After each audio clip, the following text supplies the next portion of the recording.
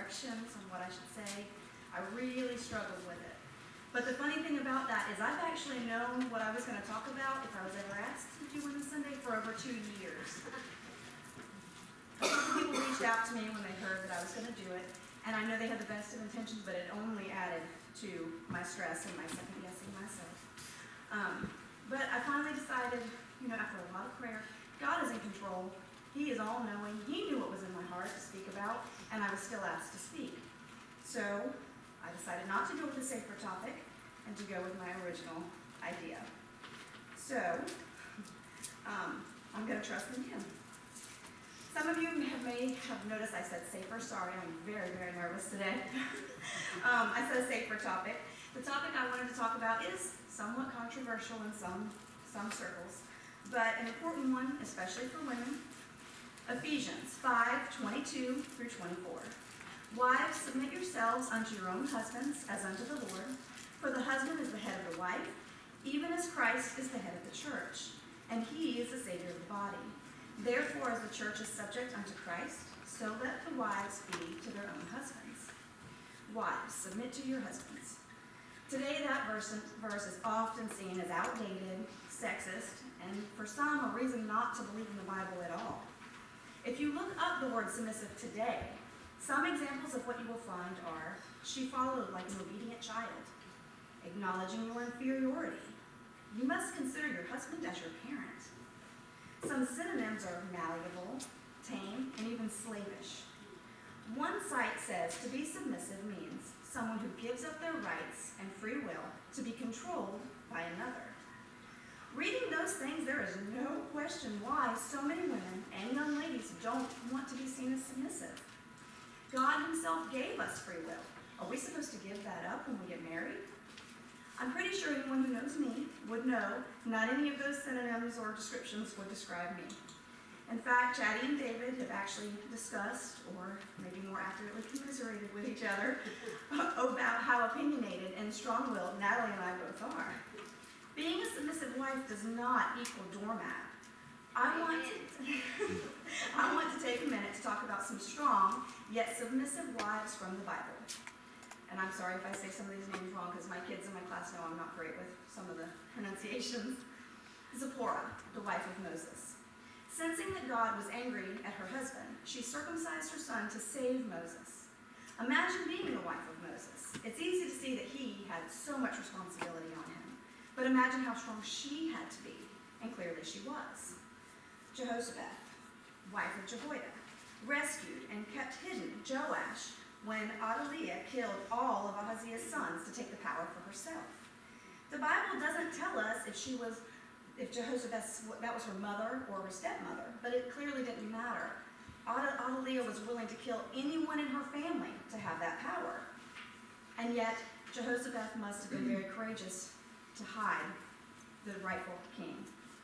Sarah, wife of Abraham, she followed wherever he led, and even lied to Pharaoh to protect her husband at his bequest, which could have gotten her killed.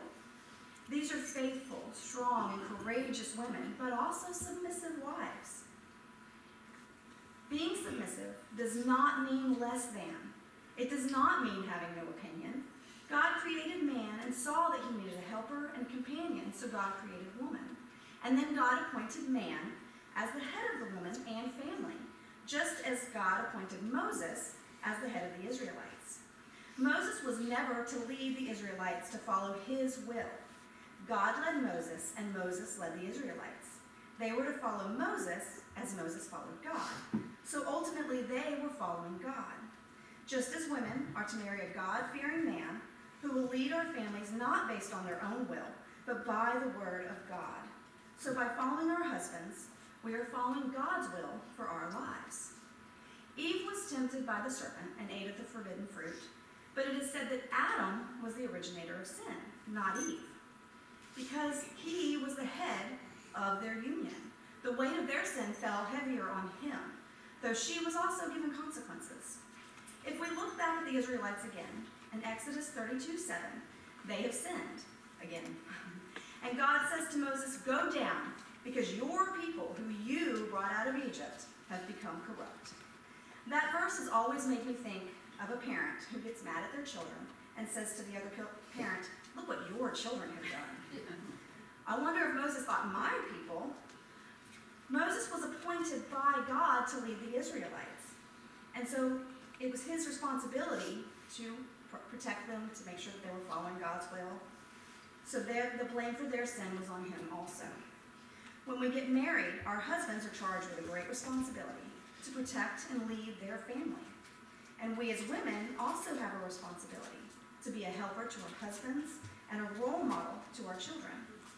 Although you will not find the often used saying, "happy wife, happy life," in the Bible, we do have the ability to make our husbands the happiest or the most miserable men on earth. Proverbs 12:4 says, "A virtuous woman is a crown to her husband, but she that maketh ashamed is a rottenness in his bones." Proverbs 21:19, "It is better to dwell in the wilderness than with a contentious and angry woman."